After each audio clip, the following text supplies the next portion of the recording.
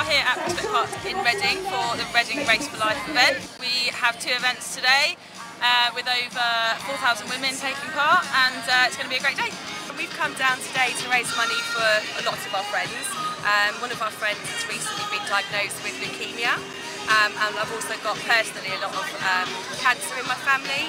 A lot of my relatives have passed away due to it, so we've been doing lots of events and obviously don't want to miss out on this one.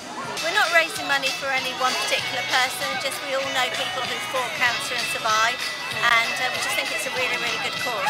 Yeah, and it's very special to be part of something like this as well, and to do something, to feel that you can do something. You can feel so powerless, I think, when you are ill with cancer, but actually to feel that you can fight back and do something. I think that's one of the big things about the whole event. My fiance died of cancer, my dad died of cancer, different cancers, my nan's died of cancer, and obviously my friends got cancer as well, so amongst others.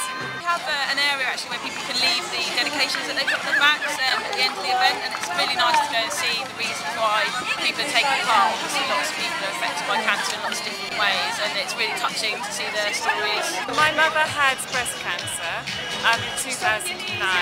She had successful treatment, and we thought that we'd come along today just to raise a bit of money to go towards cancer research to help other people. This is my best friend Jo. She's been through a tough time the last 6 months. She was diagnosed with leukemia, non-Hodgkin's lymphoma actually. She's been having intensive chemotherapy. She's just recently been told that everything looks good, everything looks fine, so fingers crossed.